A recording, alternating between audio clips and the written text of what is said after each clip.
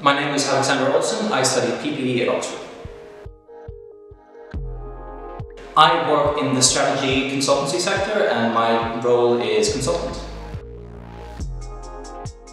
So my Oxford degree prepared me for the job I have now, in the sense that I guess you learn how to take in large quantities of information and distill them down into what really matters, the key points, the takeaways, if you will.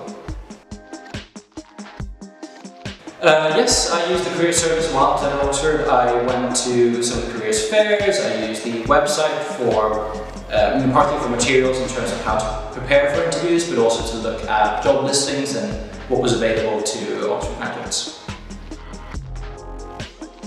So my extracurricular experience at Oxford was a hugely important part of my experience, and I think really shaped what I did while at university and also afterwards. I was involved in the musical theatre scene, but also in the a cappella scene and various collegiate activities as well.